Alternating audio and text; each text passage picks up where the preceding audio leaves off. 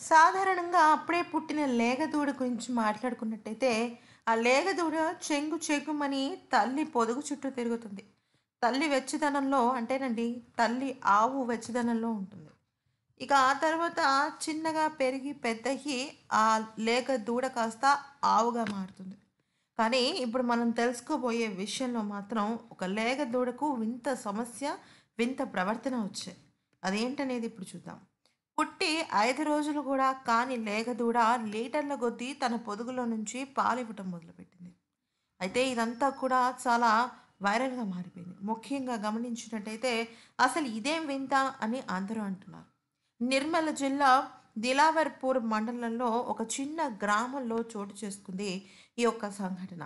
అది ఏమైంది అంటే ఒక జెర్సీ ఆవుకు ఒక లేగ దూడ పుట్టింది.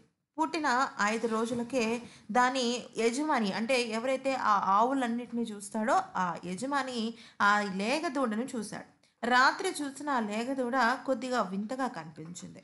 దాని పొదుగు కొద్దిగా వాచి ఉండడంతో అనుమానం వచ్చి ఆ పొదుగును తడిమి చూశాడు. దాంతో అది కాస్త పాలను కింద కారుతున్నట్టు గమనించాడు. మొత్తం పాలను తీస్తుంటే లీటర్ల కొద్దీ పాలు వస్తూనే ఉన్నాయి. ఇది గమనించిన యజమాని ఇదేదో సరైన విషయం కాదని హుటాహుటిన దాన్ని పశువుల ఆస్పత్రికి తీసుకువెళ్లారు. మొత్తం అంతా గమనించిన అక్కడ వైద్యుడు ఇదంతా కూడా హార్మోనల్ ఇంబాలెన్స్ వల్ల జరిగింది. అందుకనే ఇలా జరుగుతోందని వెంటనే దానికి సంబంధించిన మందులు కొన్ని ఇచ్చాడు. నిజానికి బ్రహ్మం గారు ఒకానొక సమయంలో దీని గురించి మాట్లాడినట్టు తెలుస్తుంది.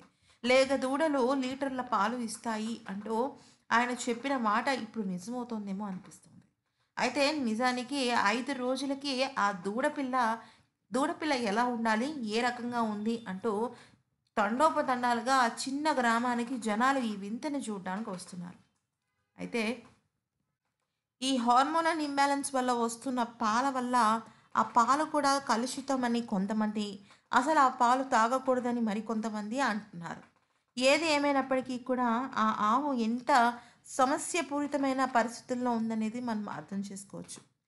ఇప్పుడు కూడా అలాగే మనుషులకి కూడా ఇలాగే జరుగుతుంది. కేవలం ఆవులకి మాత్రమే కాదు.